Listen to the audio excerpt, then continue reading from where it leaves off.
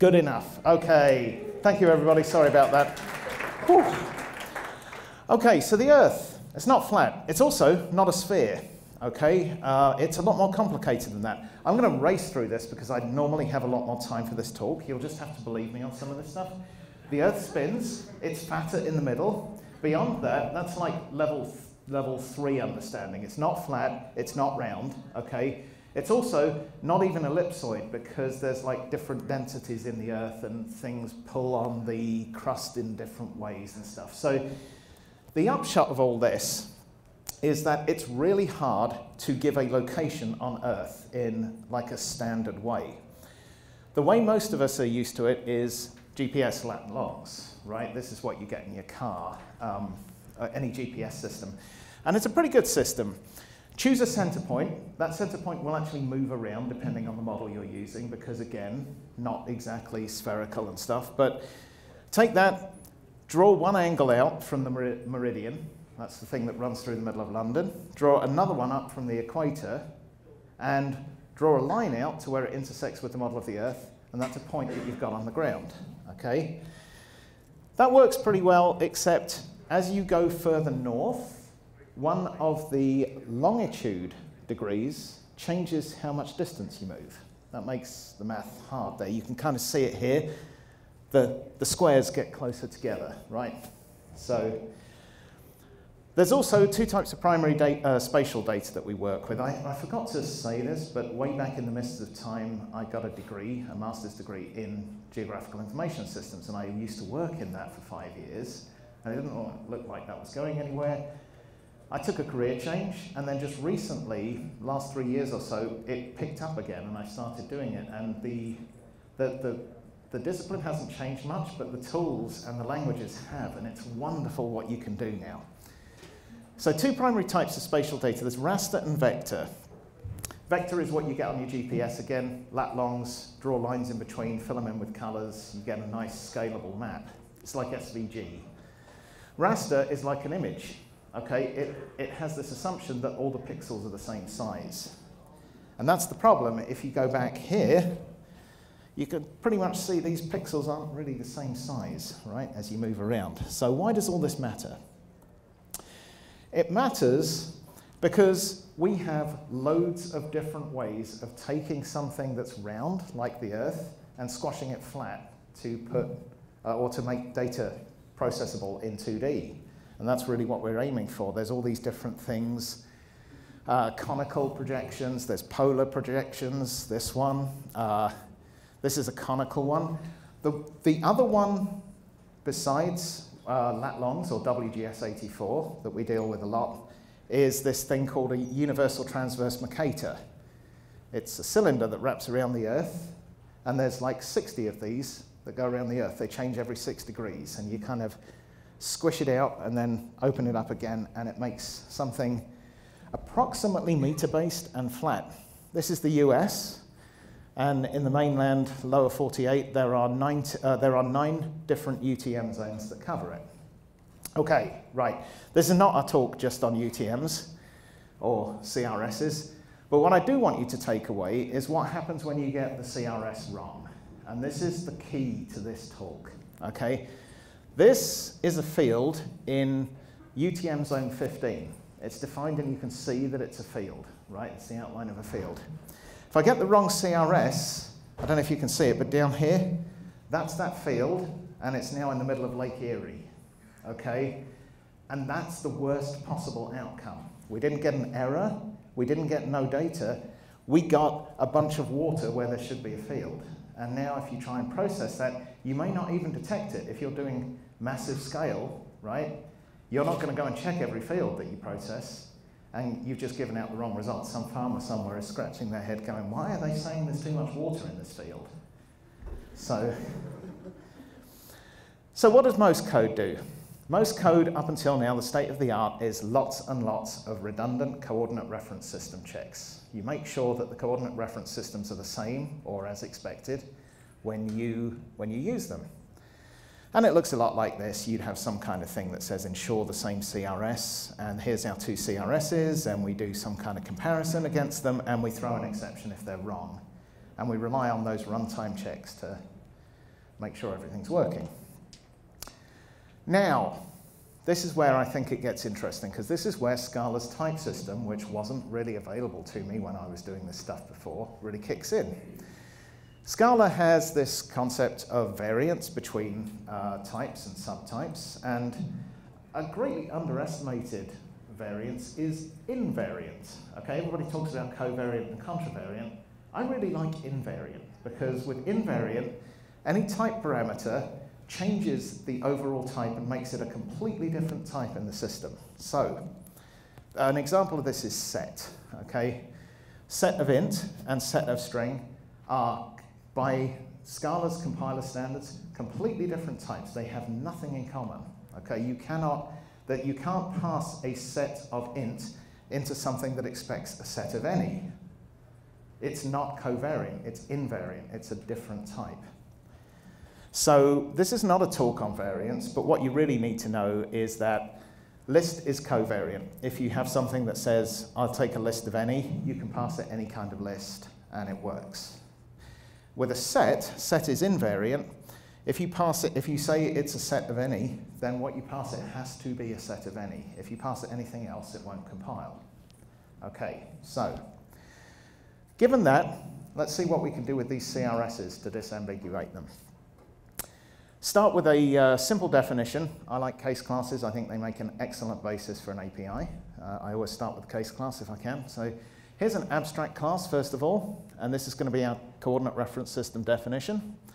It takes a CRS code and it does some kind of lookup. This mechanism, if you're interested, we use a library called GeoTools. It's an open source library. It has all the definitions for the standards, the EPSG standards, which is thousands of different CRSs, and you can bring the mathematical model in for them. So when you do this, there's actually a mathematical model which includes the datum, the projection, all of the information that's needed to define that coordinate reference system.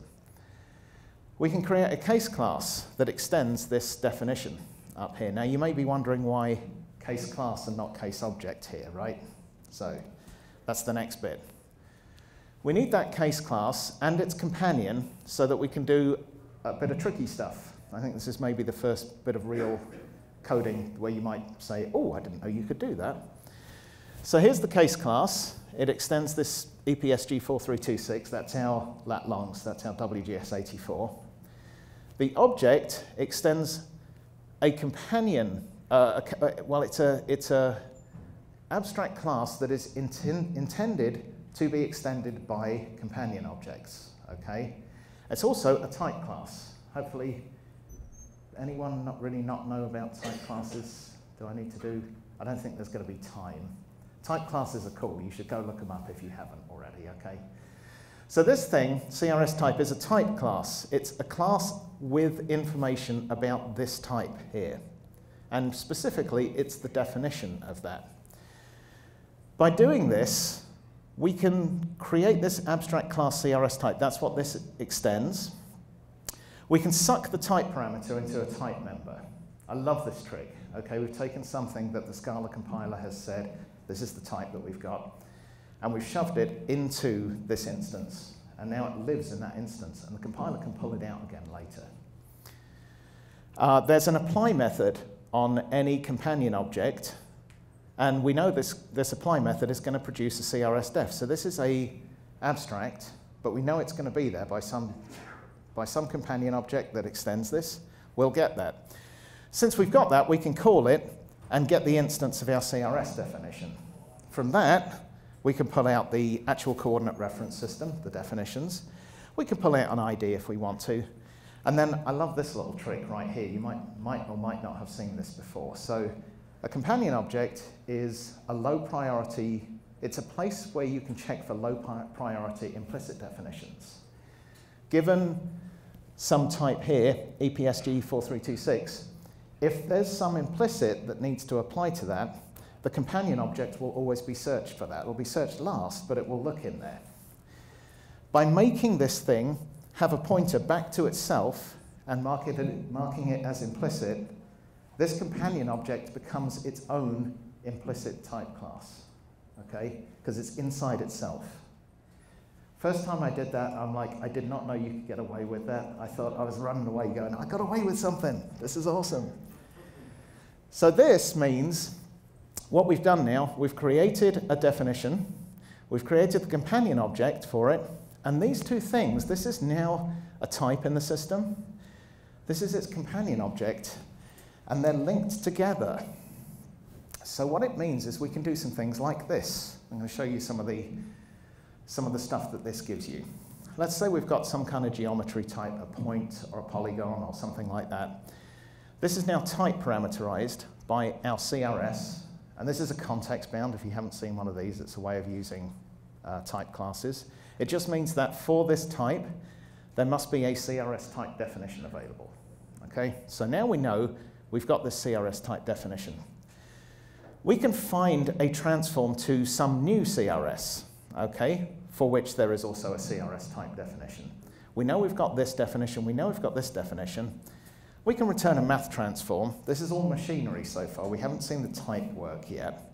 But what we know is that given this type and this type, we can find a mathematical transformation between them. Now we can do, okay, my coordinate is going to have some kind of CRS in it. It's going to extend a geometry type of that CRS. And down here, we're going to have a method called transform the CRS of that coordinate. Now what this does, it doesn't just do the calculation, it gives back a new type when we call it.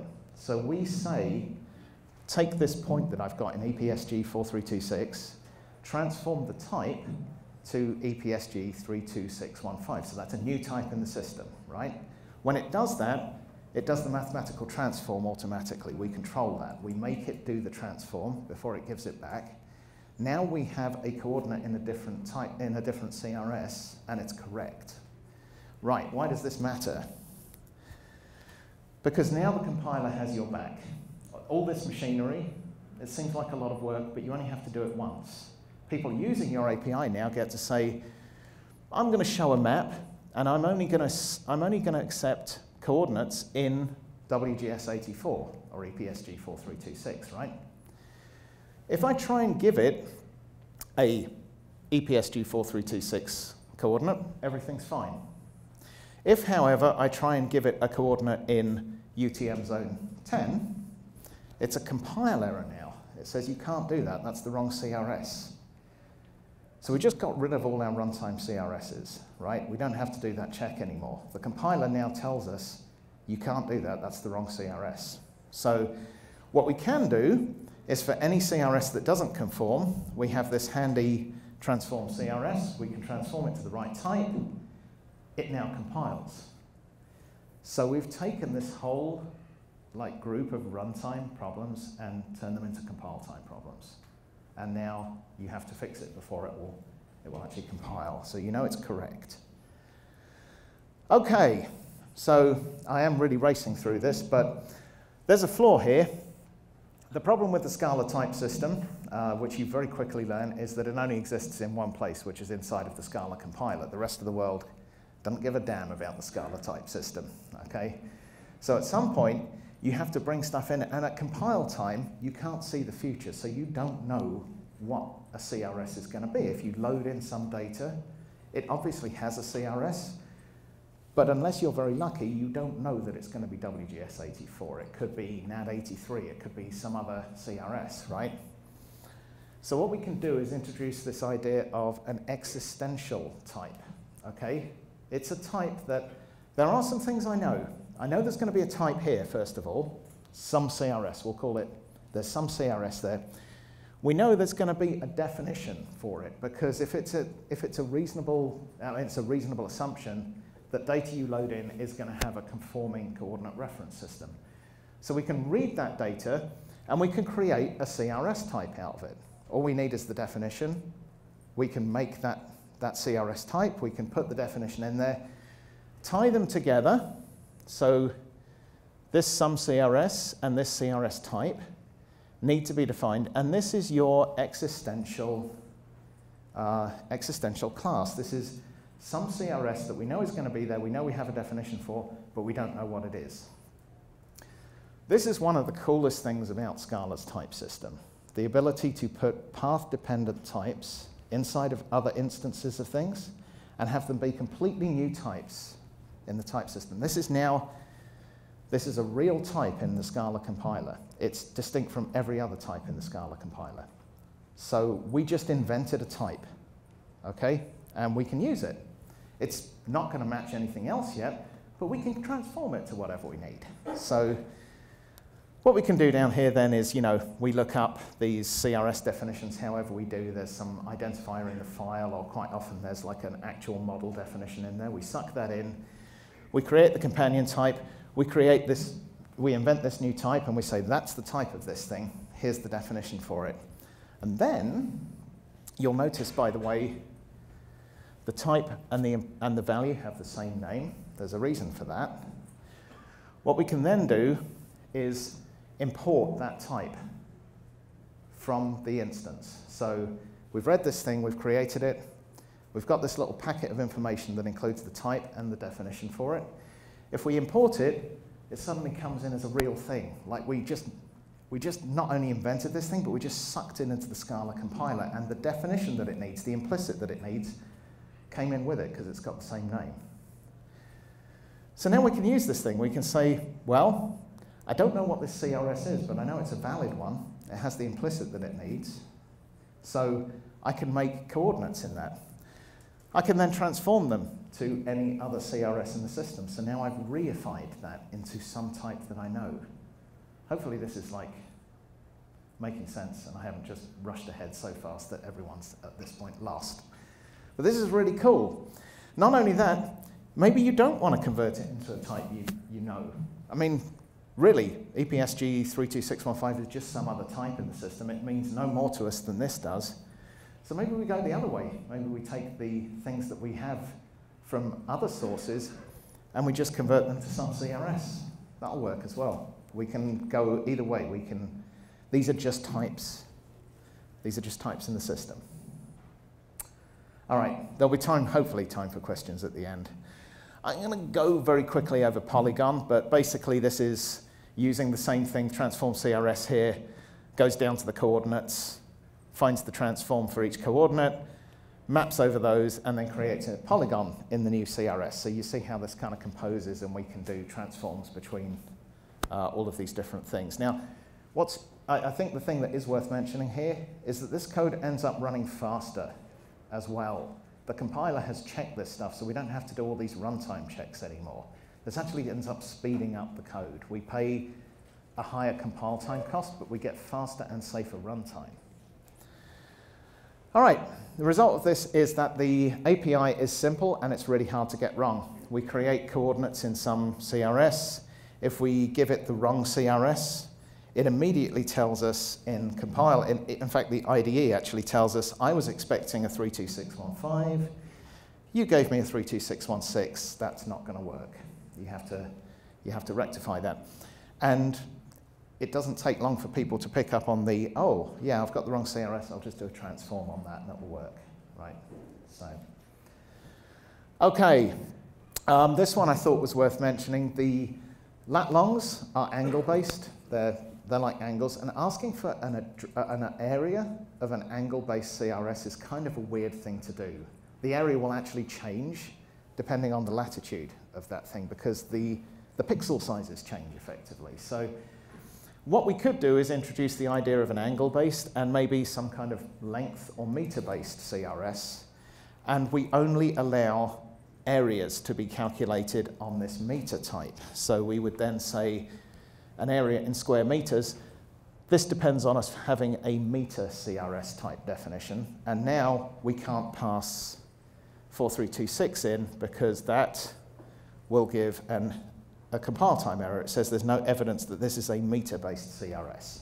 So you can refine it, you can change the rules and make them more strict. All right, how am I doing for time? Horribly. All right, one last thing. This existential idea can be, once you grasp it, once you've got the hang of it, can be used for a lot more. So one of the things that we end up working with is the raster data. Raster data rarely comes in WGS84 because it doesn't work well. Pixels aren't the same size. So all of those UTM zones, they're what tend to be used for the raster. We don't want to resample those or transform them because that's a very lossy operation with raster. There's not really time to go into it, but you have to like choose a new value for the pixels. All the pixels are in different places, so they end up introducing a lot of error when you do that. So what we can do instead, we also don't necessarily know when we load this thing what CRS it's going to be in. It depends where it is in the world. So what we can do, here's our grid coverage with a specific CRS. We can create a grid coverage with CRS holder for that has the existential type in it. So now we say, our rules are still here, but now we're trying to hide the rules so it's easier to use, right? So now we say, okay, I'm going to read in some grid coverage. I don't know what the CRS is, but I can tell you that it's going to be some type that I invent, and here's the implicit for that type. And now you can import that, again, where I use it, which is the next one. You can import that coverage CRS, and then you can use that as a type in your system. So we have our CRS loaded. It's in 32615. We have some coordinates that are in 32616. This can really happen because these satellite images often overlap edges of CRSs. This won't compile, but if we transform it to the coverage CRS, that type, it will compile and it will be in the correct CRS. So we've just saved ourselves having a field in the middle of Lake Erie. Okay, and this is just a kind of a refinement of that. Maybe we don't want to have to make you go transform this thing. Maybe we can just say, I can crop to a polygon in any CRS I want. So here's the polygon CRS, here's the coverage CRS. Transform that coverage, that poly CRS to the coverage CRS, and now we can crop it. So, you know, it's just building up the abstraction layers. And once you get the idea that there's no difference between a type that you define and a type that you just invent, as long as it satisfies the implicit constraints, this is all the same stuff, right? This could be EPSG 32615, but it's not. It's one that we just created, and it has the information it needs to use it. All right. I don't know if there's going to really be time to do this. I'm just going to skip straight to the chase here. There is an idea that Chris Voigt, who I don't think is at the conference, sadly. I think it was Chris. I'm like 95% certain it was Chris that showed me this many years ago. And I promptly ignored it for about 6-7 years. And then I came across it, attributes again. And I'm like, oh, you know, a type map might be interesting for that. So we get all these kind of loosely associated attributes on features on things in GIS data. They're, you know, like a yield, like a crop yield for a field and a planting density for a field, and they're all kind of numbers and things like that. And they end up going into a map of string to any because, you know, we have no shame. That is apparently what works, and so we'll stick with it. But we can do a lot better than that with Scala. So if you use these type index maps, you can do, and some fancy footwork with type tags. This code is all open source, so you can go and look at it afterwards and kind of absorb it. What you can achieve is something like this. So you can create a T-map, okay, T-map of 10. T-map is sort of like if anyone's used H-list out of Shapeless. A T-map can be thought of roughly as analogous to what an H-list is to a list. A T-map is to a map, okay? It's a map that has the type information tracked in it, like an H-list has the type information tracked in it. So if we create a T-map of 10, this actually becomes a T-map of int, okay? Because that's what's in there. The 10 is the value, the key is the type, which is 10. If we add something to it, this is just a plus method that I put, and I put a string in there, this widens out the definition, or narrows the definition, I guess. It does an intersection type, and it says this is now an int with a string, because it's got both of those things in there. If I add something else, like a list of int, we end up with int with string with list of int.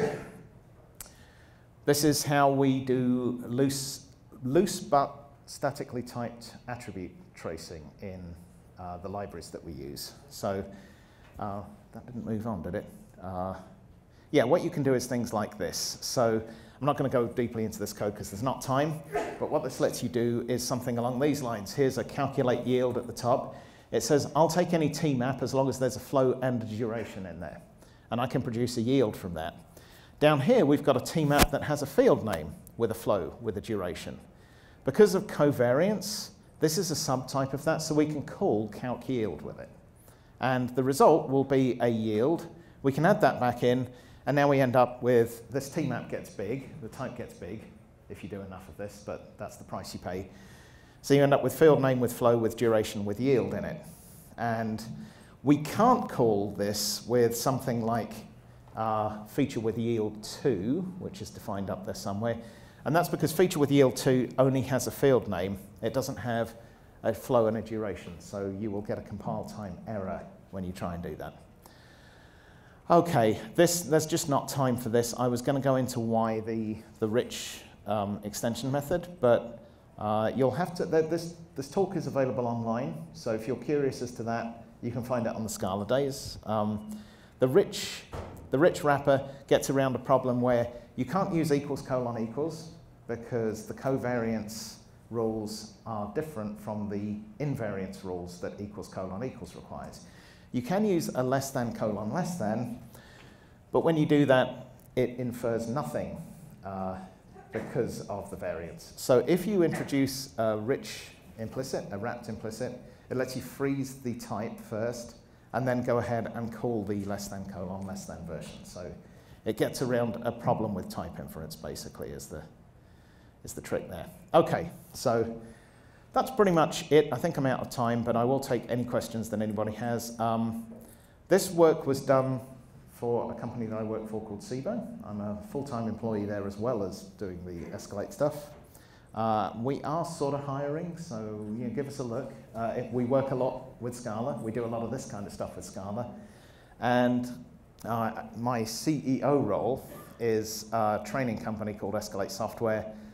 If you liked this, check out our courses. We will come and do them for you. And there's Udemy courses online as well. And it will teach you, the advanced courses will teach you all of this stuff and more. So, all right, that's it. Have I got time for questions? Yeah? Yes?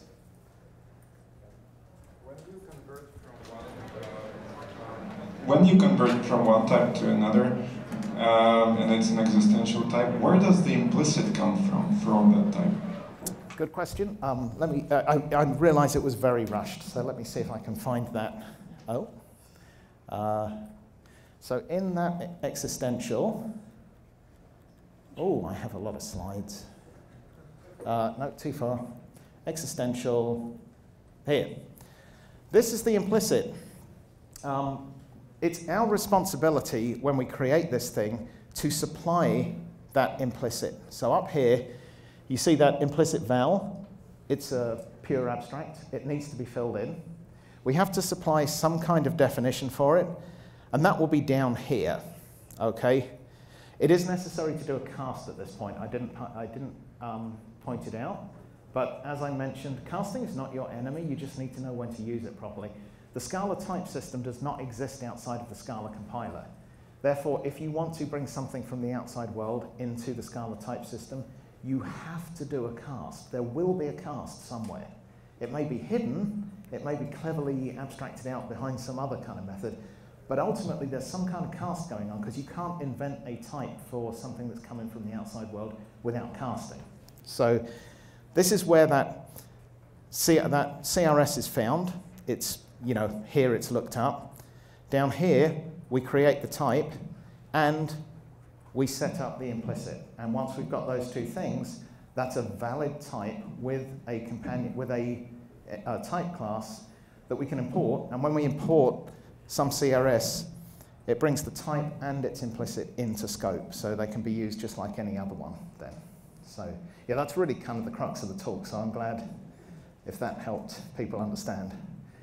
Any other questions? Yeah? I'm also a huge fan of the typing colors. Did you find that really helpful in terms of thinking about this code that manipulates a lot of Yeah, I like my color scheme. It's available publicly. It's actually based on one that Bold Radius did, and I did some tweaking too. I turn all of my vars red, for example, so they look like errors. That's one of the things I do. It's actually not a compilation thing, but it's like a little poke. Hey, you're using a var, you really shouldn't be. So yeah, that's available on, I'll send an email to Alexi or something, and people can get like because the slides and the code for this are on GitHub, and if people like that color scheme, I'll make that available as well. I think I'm getting the nod that that's it. So thank you anyway, and I hope this was useful, even if it was a bit late.